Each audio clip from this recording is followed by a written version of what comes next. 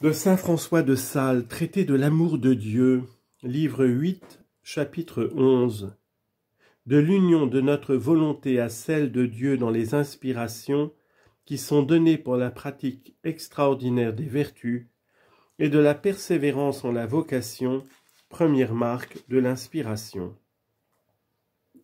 Il y a des inspirations qui tendent seulement à une extraordinaire perfection des exercices ordinaires de la vie chrétienne.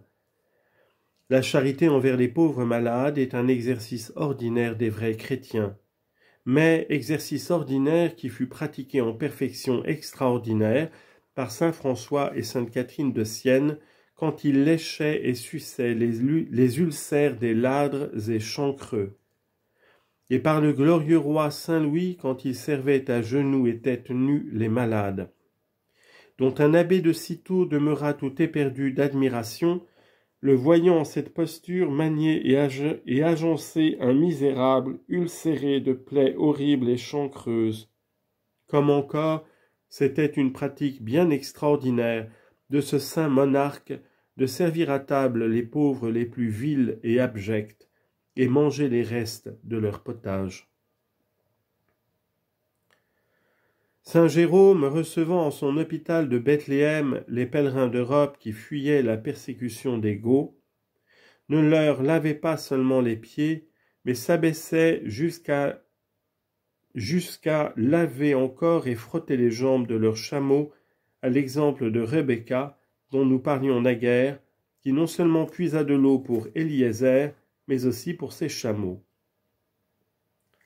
Saint François ne fut pas seulement extrême en la pratique de la pauvreté comme chacun sait, mais il le fut encore en celle de la simplicité. Il racheta un agneau de peur qu'on ne le tuât, parce qu'il représentait notre Seigneur. Il portait respect presque à toute créature, en contemplation de leur Créateur, par une non accoutumée mais très prudente simplicité. Telle fois il s'est amusé à retirer les vermisseaux du chemin, afin que quelqu'un ne les foulât au passage, se ressouvenant que son Sauveur s'était parangonné aux vermisseaux. Il appelait les créatures ses frères et sœurs par certaines considérations admirables que le saint amour lui suggérait. Saint Alexis, seigneur de très noble extraction, pratiqua excellemment l'abjection de soi-même, demeurant 17 ans inconnu chez son propre père à Rome, en qualité de pauvre pèlerin. Toutes ces inspirations furent pour des exercices ordinaires, pratiqués néanmoins en perfection extraordinaire. Or, cette sorte d'inspiration, il faut observer les règles. En cette sorte d'inspiration, il faut observer les règles que nous avons données pour les désirs en notre introduction. Il ne faut pas vouloir suivre plusieurs exercices à la fois et tout à coup, car souvent l'ennemi tâche de nous faire entreprendre et commencer plusieurs desseins, afin que, accablés de trop de besogne, nous n'achevions rien et laissions tout imparfait. Quelquefois même il nous suggère la volonté d'entreprendre de commencer quelque excellente besogne, laquelle il prévoit que nous n'accomplirons pas, pour nous détourner d'en poursuivre une moins excellente que nous eussions aisément achevée, car il ne se soucie pas qu'on fasse force dessein et commencement, pourvu qu'on n'achève rien, et il ne veut pas empêcher, non plus que Pharaon, que les mystiques femmes d'Israël, c'est-à-dire les âmes chrétiennes, enfantent des mâles, pourvu qu'avant qu'ils croissent, on les tue. Au contraire, dit le grand saint Jérôme, entre les chrétiens, on n'a pas tant d'égard au commencement qu'à la fin. Il ne faut pas tant avaler de viande qu'on ne puisse faire la digestion de ce qu'on en prend. L'esprit séducteur nous arrête au commencement et nous fait contenter du printemps fleuri, mais l'esprit divin ne nous fait regarder les commencements que pour parvenir à la fin, et ne nous fait réjouir des fleurs du printemps que pour la prétention de jouir des fruits de l'été et de l'automne. Le grand saint Thomas est d'opinion qu'il n'est pas expédient de beaucoup consulter et longuement délibérer sur l'inclination que l'on a d'entrer en une bonne et bien formée religion. Et il a raison, car la religion étant conseillée par notre Seigneur en l'Évangile, qu'est-il besoin de beaucoup de consultations? Il suffit d'en faire une bonne avec quelque peu de personnes qui soient bien prudentes et capables de telle affaire et qui ne nous puissent aider à prendre une courte et solide résolution. Mais dès que nous avons délibéré et résolu, et en ce sujet et en tout autre qui regarde le service de Dieu, il faut être ferme et invariable, sans se laisser nullement ébranler par aucune sorte d'apparence de plus grand bien. Car bien souvent, dit le glorieux saint Bernard, le malin nous donne le change, et pour nous détourner d'achever un bien, il nous en propose un autre qui semble meilleur, lequel, après que nous avons commencé, pour nous divertir de le parfaire, il en présente un troisième, se contentant que nous fassions plusieurs commencements, pourvu que nous ne fassions point de fin. Il ne faut pas même passer d'une religion en une autre sans des motifs grandement considérables, dit saint Thomas, après l'abbé Nestorius, rapporté par Cassien. J'emprunte du grand saint Anselme écrivant à Lanzon une belle similitude. Comme un arbrisseau souvent transplanté ne saurait prendre racine, ni par conséquent venir à sa perfection et rendre le fruit désiré, ainsi l'âme qui transplante son cœur de dessein en dessein ne saurait profiter, ni prendre la juste croissance de sa perfection, puisque la perfection ne consiste pas en commencement, mais en accomplissement.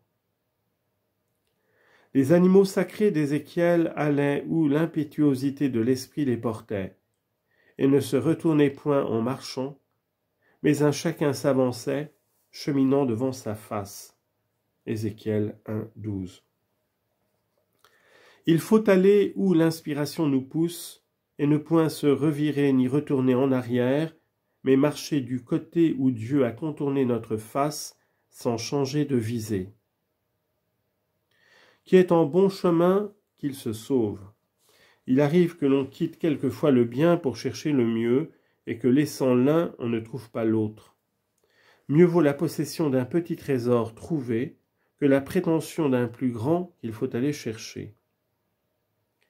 L'inspiration est suspecte qui nous pousse à quitter un vrai bien que nous avons présent pour en pourchasser un meilleur à venir.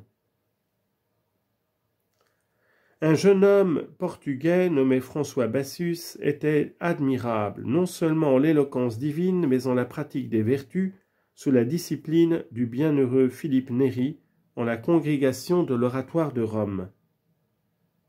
Or il crut d'être inspiré de quitter cette sainte société pour se rendre en une religion formelle, et enfin se résolut à cela. Mais le bienheureux Philippe, assistant à sa réception en l'ordre de Saint-Dominique, pleurait amèrement. Dont étant interrogé par François-Marie Tauruse, qui depuis fut archevêque de Sienne et cardinal, pourquoi il jetait ses larmes. « Je déplore, dit-il, la perte de tant de vertus. » Et de fait, ce jeune homme, si excellemment sage et dévot en la congrégation, sitôt qu'il fut en la religion, devint tellement inconstant et volage, qu'agité de divers désirs de nouveautés et changements, il donna par après des grands et fâcheux scandales. Si l'oiseleur va droit au nid de la perdrix, elle se présentera à lui et contrefera l'arénée boiteuse, et se lançant comme pour faire grand vol, se laissera tout à coup tomber, comme si elle n'en pouvait plus, afin que le chasseur, s'amusant après elle, et croyant qu'il la pourra aisément prendre, soit diverti de rencontrer ses petits hors du nid. Puis, comme il l'a quelque temps suivi, et qu'il cuit de l'attraper, elle prend l'air et s'échappe.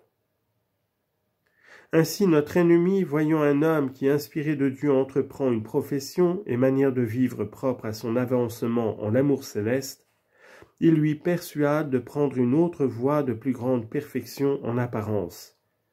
Et l'ayant dévoyé de son premier chemin, il lui rend petit à petit impossible la suite du second, et lui en propose un troisième, afin que, l'occupant en la recherche continuelle de divers et nouveaux moyens pour se perfectionner, il l'empêche d'en employer aucun, et par conséquent de parvenir à la fin pour laquelle il les cherche, qui est la perfection.